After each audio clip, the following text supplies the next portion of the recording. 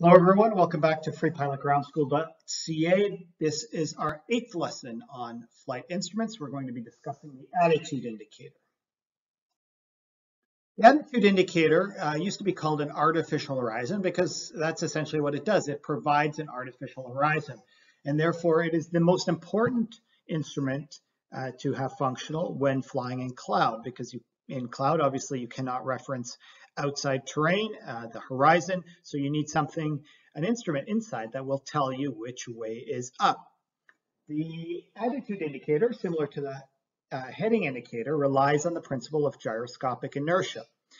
The aircraft, as the aircraft moves, the gyroscope remains fixed in position relative to actually the universe, and the airplane will move around the gyroscope.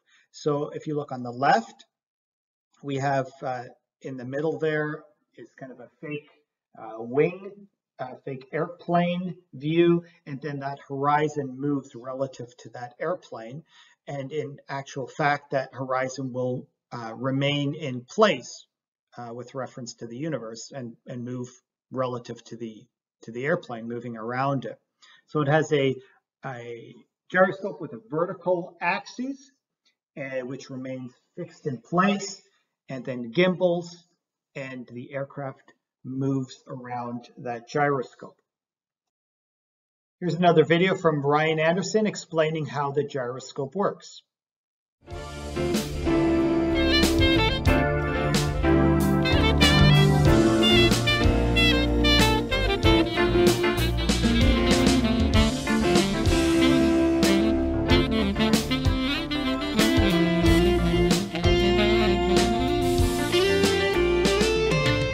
The attitude indicator is one of your gyro-driven instruments. There are several different versions of this instrument, but they all have the same principle in common. Most of the variations are very subtle. The attitude indicator is not a required instrument for VFR flight. However, it is incredibly important and is required for IFR flight. In other videos, I teach more about the inner workings of this instrument as well as its practical use. But for now, let's just stick to the basics and learn how to read it. The attitude indicator, otherwise known as the artificial horizon, is the one single instrument on your aircraft that not only shows both pitch and bank information, but does this instantaneously and very accurately. With the traditional round gauge, or steam gauge as we call it, this instrument will be a gyro-driven instrument. It may be powered by DC electric or AC electric by using an inverter, but typically, especially in training aircraft, this instrument is vacuum or pressure driven. In a glass cockpit, the attitude indicator is electronically driven. These newer versions of the attitude indicator are very reliable and not prone to tumbling. Let's begin with discussing what all attitude indicators have in common. Most attitude indicators will have pitch references that will be numbered for you. They will also have bank indications in increments of 10, 20, and 30 degree increments, as well as 45, 60, and 90. Every indicator will have some representation of the horizon, typically separating a blue sky and a brown or black earth. Each indicator has a representation of your aircraft in some manner that will help you to visualize your relative attitude. Your best friend for pitch is the center point of that airplane representation. No matter what angle of bank you have, the center dot of that representation or the tip of the delta-shaped representation will define your pitch. This is important whether you are trying to maintain your altitude in a turn or your pitch in a climb or descent.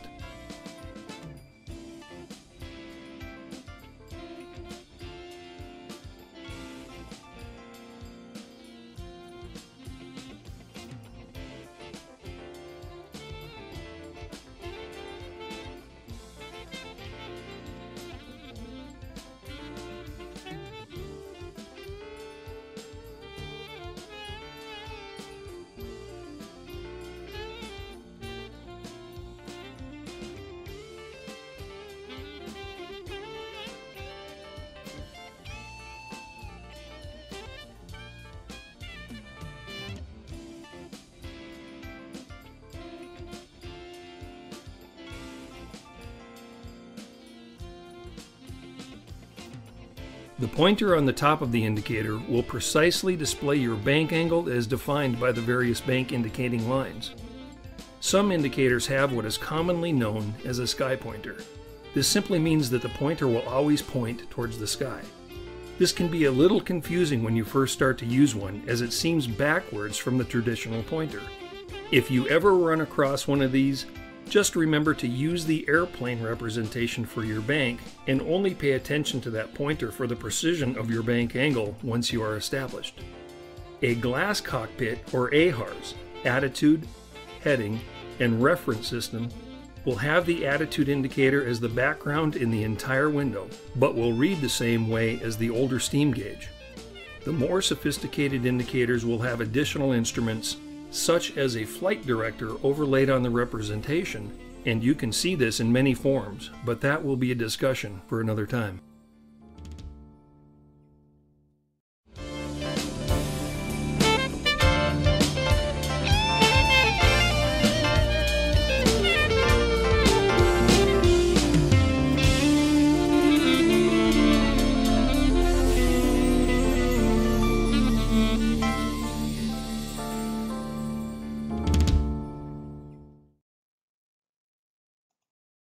The attitude indicator is largely error-free. However, if the filters become clogged or the parts become worn, the results will end up being inaccurate. Also, if you are doing a lot of uncoordinated turns, there will be a tendency of precession towards the direction of the turn or away from the turn. There are a few limitations to the attitude indicator that you should be aware of. First off, it does require about 4 to 5 minutes of power in order to come up, for the gyroscope to come up to a suitable RPM. So you can't just start your engine and get going. You do need to let the gyroscope warm up. It only works on a limited number of pitch and roll attitudes. It will not work for, or most of the attitude indicators will not work in 360 degrees in all axes. And during aerobatics, the sudden changes and because of gyroscopic precession will cause the attitude indicator to tumble. So it will just start showing all sorts of strange attitudes and will take some time to right itself. There's often it's called a cage knob. You can pull that and it will right the gyroscope in its proper position. The attitude indicator can be powered by the electrical system. I have an electric motor spinning the gyroscope, or by vacuum system, either by a engine-driven vacuum pump or a venturi that you may see on the outside of the aircraft providing a vacuum. Okay, let's review. The attitude indicator relies on gyroscopic inertia. The gyroscope axis is vertical. The gyroscope does not precess due to the axis direction unless there is a slip or a skid in turn. First question, when does the attitude indicator need to be set? A, every 15 minutes. That's not correct. That's what the heading indicator needs to be. B, on the ground prior to flight. C, never. Or D, depends on how much wear and tear is in the attitude indicator. So this is kind of one of these most correct answers. The most correct answer is on the ground prior to flight. You can turn the knob to make the wings line up with the horizon, depending on where you're sitting. After that, the attitude indicator generally does not ever need to be set. That's really the only knob that you can set it, and that's done on the ground. What is the rate of precession in the attitude indicator? A, 15 degrees per hour, B, 3 degrees every 15 minutes, C, 0 degrees per hour, or D, 15 degrees in 15 minutes. So if we recall, there is no precession in the attitude indicator, or that's the heading indicator that precesses. Correct answer, C. That concludes our lesson on the attitude indicator. Thanks for joining me. We'll see you on our next lesson.